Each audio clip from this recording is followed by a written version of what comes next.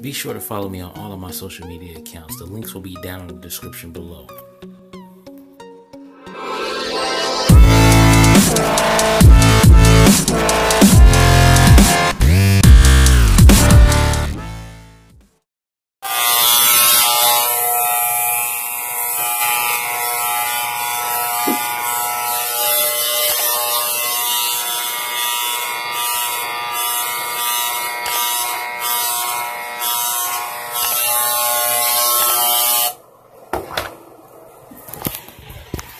Yo, so NBA Live, the new shot meter might possibly contain the game's momentum also.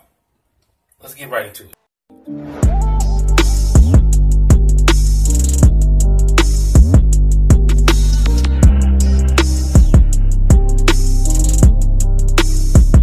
Okay, so let's get right into it. As you look at this character right here, this is the user that's actually got the ball right now. You can see the shot meter at the bottom of his feet. Now, I'm thinking that the shot meter does the same thing as it did last year, as it tells what's your percentage of a chance of that shot. But this year, it's got something a little different to it. I seen that these guys went and started playing defense, and then they came back from defense, and they still had a green up under their feet. Now, I believe that that might be the game's momentum shifted their way. And then I seen one of them make a shot, and the icon under his feet lit up green. Now, as you can tell, on 18, we had icons next to our players just to let us know what type of player we were. If we were a defender, a wing shooter, point shooter, all you get the gist. But this guy's feet were still on fire, yo. What is that? Let me know down in the comments. Hey, shout out to the Broskie also, because I took a couple screenshots from his video. I had the same exact video, but mine just wasn't as clear as his, so I said, fuck that.